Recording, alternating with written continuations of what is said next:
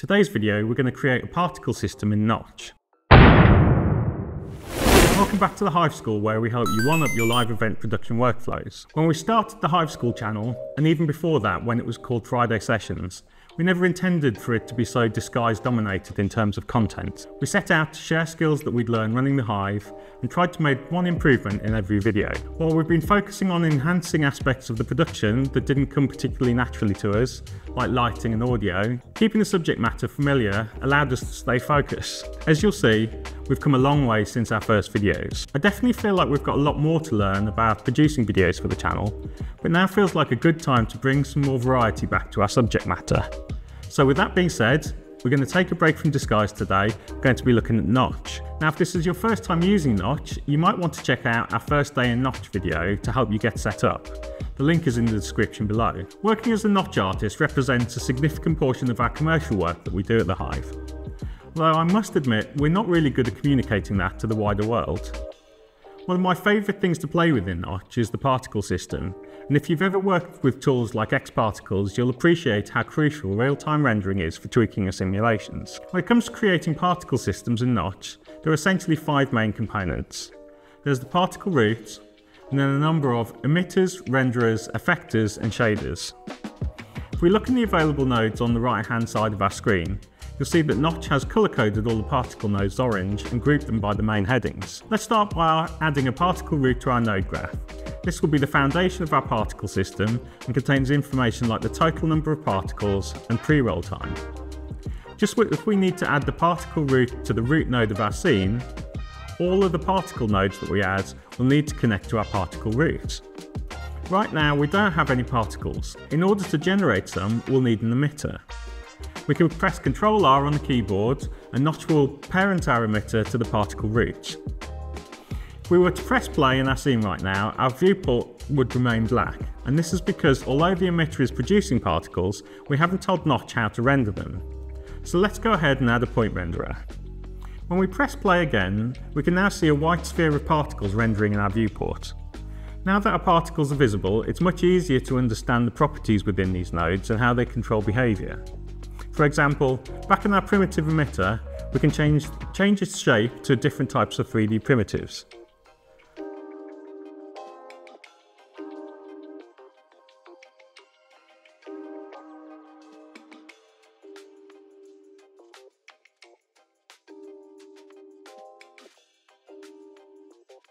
Although I'm going to keep this as a sphere for now.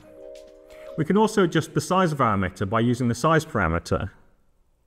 However, if we want to change the size of individual particles, we need to go to the point renderer and adjust the particle scale.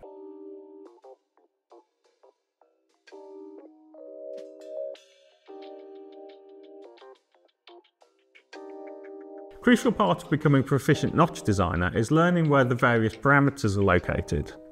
Fortunately, Notch's documentation is exceptionally well written, and you can instantly access the corresponding page in the user manual for any selected node by clicking the question mark icon at the top of the Properties panel.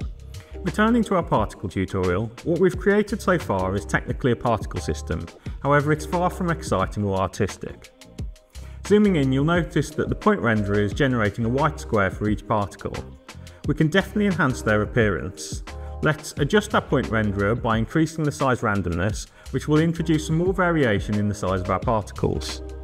Recall Armin from Notch advising to keep this value below 0.9, otherwise if you go any higher you risk computing particles that aren't visible.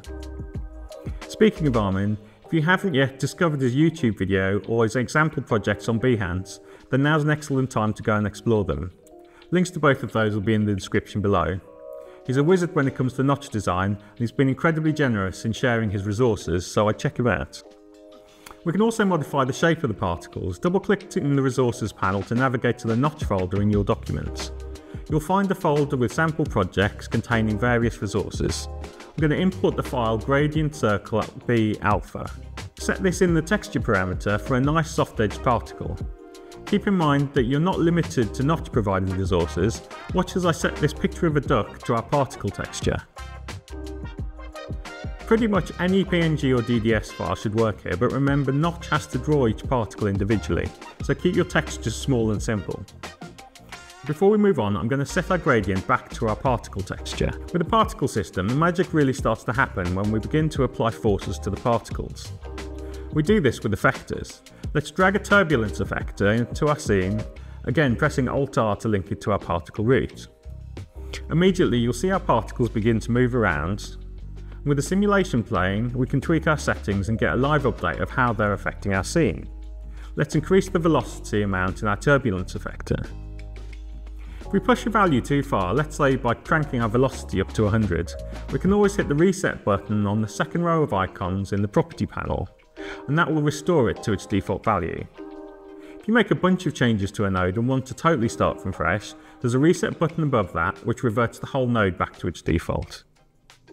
So don't be afraid to experiment, play with the values of your nodes and get a feel for which ones create something that feels truly artistic. As we said at the start of the video, there are 5 main categories of node in the Notch particle system, and we've seen 4 of them so far. The last category is shading nodes, and the first particle shading node that most people learn is the life color shading. Let's drag one in and see what it does. Inside the node, we have 4 color pickers for colors that will be applied to our particles throughout their lifespan. If we check our primitive emitter, you'll notice a value of 5 in the life parameter. This means our particles will exist for 5 seconds before fading away, making room in the simulations for new ones to be born. Now let's head back to our shading node and set 4 colors to something complementary. As the playhead moves, we can observe how this affects our scene in real time. When discussing the different types of particle nodes, it's important to note that you're not limited to just one of each. You also don't have to use all 5 types either. When it comes to art directing your scene, you're in charge. To illustrate this, let's add a second renderer to our scene. This time we're going to drag in the trail renderer. You'll notice that our turbulence effector moves the particles around. This renderer will draw a trail. I do like this effect, but it's a bit overpowering to our point renderer, and that's getting lost. So to fix this, I'm going to navigate to the point renderer and increase our particle size until we can see it clearly alongside our trails. Right, time for some homework. Have a play with the Notch particle nodes and try adding some of the different types of effectors and renderers that are available. We've recently launched the Hive School Discord server, and we'd love for you to upload what you've created into our Show and Tell channel. That's it for this tutorial on Notch particle systems. We hope you've enjoyed patching along with us, and if you feel like we've earned it, we'd love for you to subscribe to the channel so you don't miss future videos. The link to our new Hive School Discord server is in the description below. I'll be hanging out there along with the rest of the Hive School crew, ready to answer questions you might have about this video or any of the other tutorials you've seen on the channel. From everyone here at the Hive School, we'll see you next time. Thank you.